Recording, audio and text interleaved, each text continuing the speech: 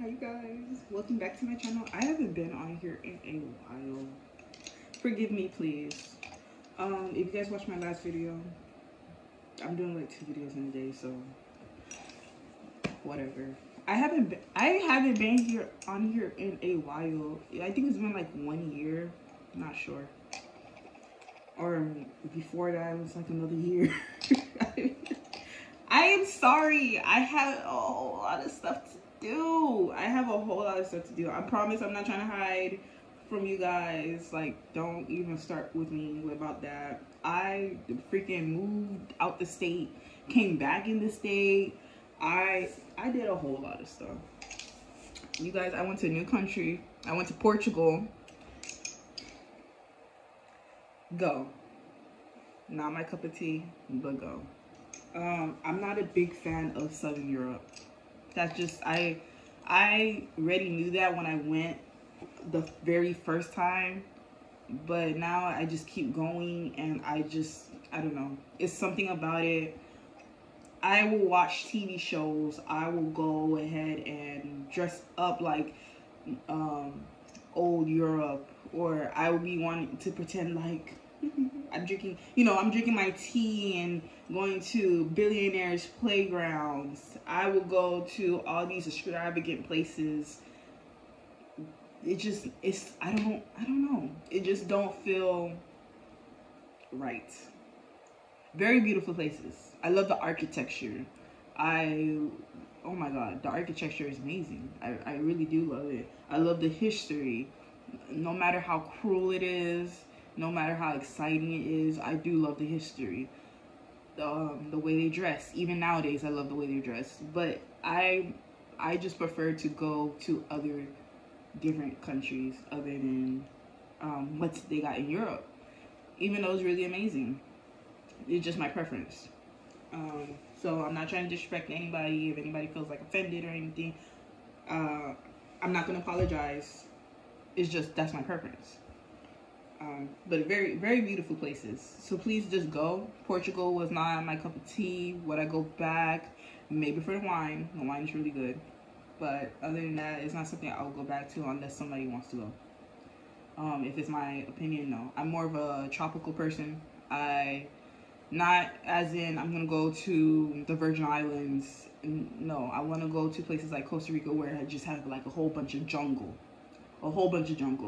And when I say about Europe too, Iceland. I love Iceland. Even though it's not a whole bunch of jungle, I don't know. It's something about it. It's just like, oh my God. Maybe because it's not nature based all around. Because I'm starting to think about it, I really like nature based. Like, I went to New Zealand and Australia. I love New Zealand. New Zealand got a whole bunch of nature based. Not saying Australia is bad, just not my preference. Not something that I'll go back to. But New Zealand, I would definitely go back. I just like, maybe it's the whole nature base of it, the whole nature aspect. When I go to the States, yeah, I live in Florida. Yeah, I want to get out of here. But I always find myself coming back here because we just got a whole lot of nature. It's just something I like, and something I just happen to notice. So anyway, I have a few new hobbies, and I wanted to talk to you guys about what I have been doing lately. One, I want to show you something new I got, and I will be selling it on my Etsy. I got into the stamping. Dang, I forgot what it's called. Dang. And I was looking at it earlier today for different ones too. Oh well. Well.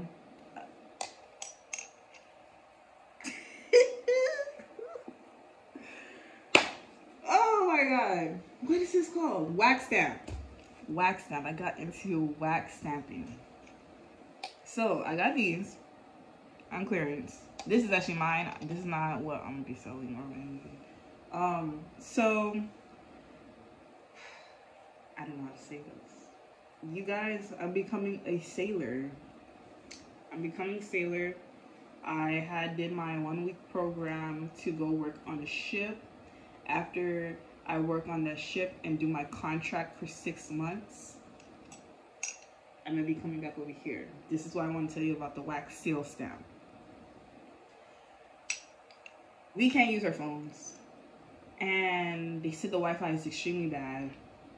So I wanted to bring back into writing letters and make them, or poems, and send it to my family members. Send it to whoever. If you guys want to do it and participate with me, go ahead. I would love to do it with you guys. So that's why I got this, so it could just be like, you know, a little special something for the wax and snap. I'm gonna show you guys how to use it another day, but that's what I got. These were really cheap, and this actually, so you heat this up, the wax melts, you pour it, and then you stamp it. And I got a butterfly because of course it's me. Of course it's me. And you can switch them out. It's not something that's like just permanently there. So I'm happy I got these. I got this for myself. So yeah, you guys, I'm becoming a sailor. Any details, I'm gonna give you guys details later on. But I went to Piney Point. Piney Point was crazy. It was crazy, but it was freaking amazing. It was awesome. I really like it. And I actually, after 6 months, I'm gonna take my vacation, apply for their apprenticeship program. That program is 16 weeks. It's like a boot camp. But I was talking to some of the people over there. There was this older guy. He was a sailor for years. I want to say about 50 years he was a sailor. And I don't know if I'm going to do it that long, but the way he was like, do it. He was like, you're young, do it. I'm not crazy about the money like everybody else is. It was for the travel experience aspect. But he was like, do it, girl. He was like, I made like over $100,000 a year. I freaking traveled the world. I'm good. I can see my kids anytime I want. You just gotta renew your paperwork. And then I was just like, yeah. I'm like, I told him, I'm like, I want kids like soon. I didn't tell him how soon, and I'm not gonna tell you. But I was like, yeah, I want kids soon, and I want, like, you know, a good money cushion in the meantime. And he was like, yeah, he was like, I know some women, they will work 4 months or 6 months, talk to their husbands, come back home and take a year or 2 years off. And I was like, that's freaking amazing. Like, if I could do that, and I was like, are they good with retirement? He said, yeah. Now, I had to take everything with a grain of salt because obviously I'm not in it. But he seemed pretty trustworthy. And there was another lady, she stopped me. She was like, please apply for the program. And then she's the only one that talked to me today. So I felt special. She gave me the website and she was like, we need more women in the utility galley. I want to become a deckhand. But I'll try utility galley. Actually, I got hired for the utility galley anyway, so we'll see which one I like more. But from my research, I wanted to become a deckhand. But if I do like the utility galley more, from what I see what the deckhands do, I will stay in the utility galley. And then she was telling me how much they get paid and how much time she takes off. And her shifts are very their shifts are short. They will work like block shifts. Like, I know the shift that I'm on, I'm working like a block, like little block shifts. That's what I'm gonna call it. Like, it's like 4 hours on, 4 hours off. So that's my 4-hour break. I work another 4 hours and then I'm off for the rest of the day. And you have your overtime is available. I'm gonna be in a different country. And yeah, so after I get off of this ship, I'm gonna go to their program. Their program is 16 weeks. I can imagine how hardcore it is, because that 1 week tore me up. It tore me up. It tore me into shreds. Man, we did a firefighter test. My dad's a firefighter. He don't do that no more. But oh my freaking god, that suit was heavy. I had to go in the building. I fell. I used the water hose. Some of you guys know I actually wanted to be a firefighter when I got out of high school. So it's been years. I think it's been 6 years, 7 years in total. And I haven't put that suit on. So and I put the tank on. That was heavy. The tests were very intense. So we had one day like that one night to study, take the test the very next morning. It was very intense. We also had a swimming test. I passed out with flying colors. I love swimming. You guys know I used to be a professional swimmer. I passed out with flying colors. The only thing that was hard for me about the swimming test, you have to pull yourself up on this raft. That's not the problem. I had extra stuff on me to get on top of that raft. Even with the life vest, I feel like it was kind of difficult. I know that sounds a little crazy, but for me, I don't like extra stuff on me when I'm swimming. If it's not my swimsuit, if it's like another t-shirt on or shorts on, I kind of find it a little difficult to do it. People were saying that I look like I didn't have no troubles. It may look like that, but I still find it a little difficult. And then we had to put this immersion suit on. You guys, I wish I could take pictures, but we're not allowed. It was so freaking funny. They had like different shaped hands, and then you had to just wear this little weird red thing. Bro, it was ridiculous. But I had so much fun. Our instructors were awesome. The instructors were freaking awesome. I couldn't ask for any better instructors.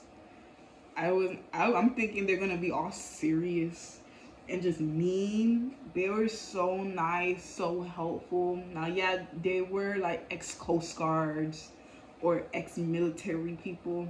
So yeah, they're gonna be like, you know, they're gonna be strict and tough. You can't be late. They don't play that.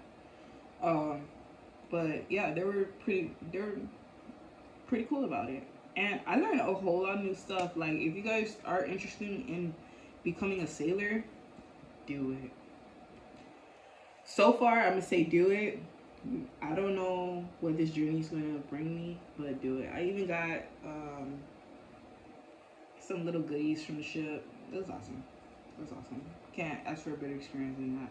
So now I'm just waiting for my call to be on the ship. I have to bring like 4 bags. I'm not doing that. I'm going backpacking after for my vacation. So I may bring 2 bags and that's it. If I need something, I'll just buy it along the way.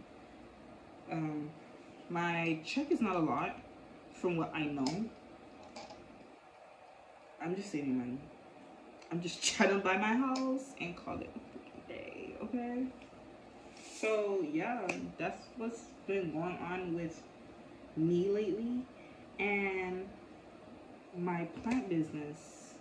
I know you guys may see me slow down on that too. It was because of that, but I had other stuff going on also. So if you guys are wondering about my plant business, I'm still selling plants. I sell more fruit trees now because I gotta get them out here. I gotta get them out here. I see a lot of people, they don't grow their own food, and I saw these crazy videos about all these GMO foods. So you guys need to buy some fruit trees, whether it's for me or not. I sell a whole bunch of rare stuff at good prices too. I even got mountain soursop. It's different from soursop. I got mountain soursop. It's on my Etsy at Sugary Spice LLC. I'll even put the link down below. I got mountain soursop. I got black sapote. I got cherimoya. I got tamarind.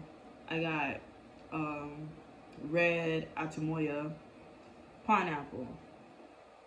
I'm going to put more moringa back on the site too.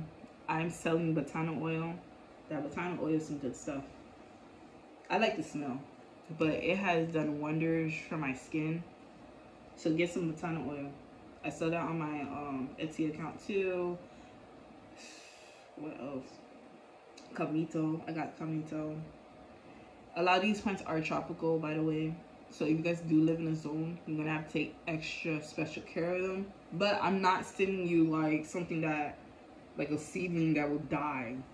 They're like established enough to be able to survive. For those of you guys that live in colder climates, cherimoya is gonna be your best bet. It grows in mountains, so you don't have to worry about that. Like, oh my god, I have to put this in the greenhouse. Oh my god, I have to do this and that. No, put it in your backyard. You'll be good if you live in a colder climate. So yeah, I got a whole bunch of rare fruit trees. I even got egg fruit. I got mamey. I'll go into more detail about all these fruits. I even have my passion fruit growing, so I'm gonna be selling seeds soon. I'm starting to put seeds on my Etsy account.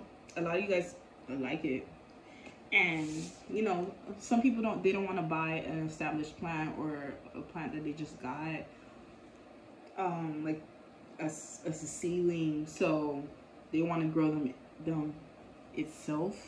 So I sell the seeds also, so don't worry. I'm even going to sell some date seeds, Audra dates.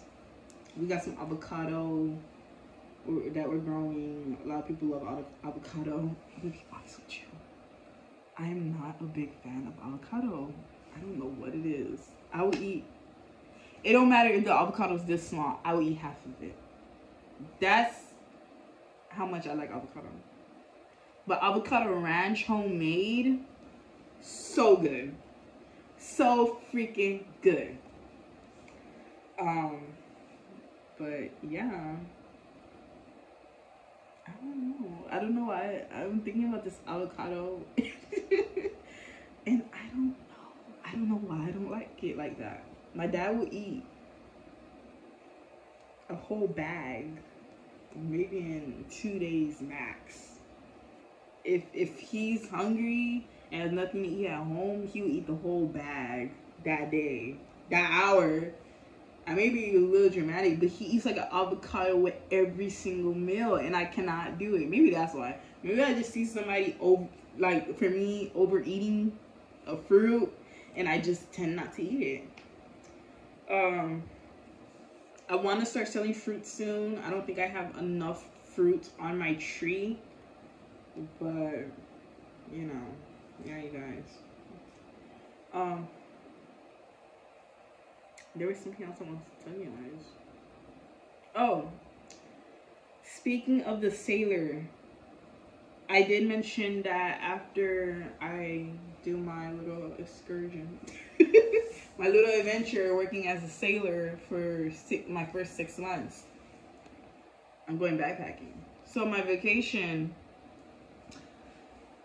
what I wanted to do, because I'm not traveling alone, what I wanted to do was go to a very cheap country and just chill out for 5 weeks straight up. Just chill out for the 5 weeks. Don't do nothing. See the same thing every single day. I already do that. I already do that here. I already see the same thing every day over here. It's not going to be a difference. But that's what I wanted to do. But because I've been to over 30 plus countries, that's not my decision.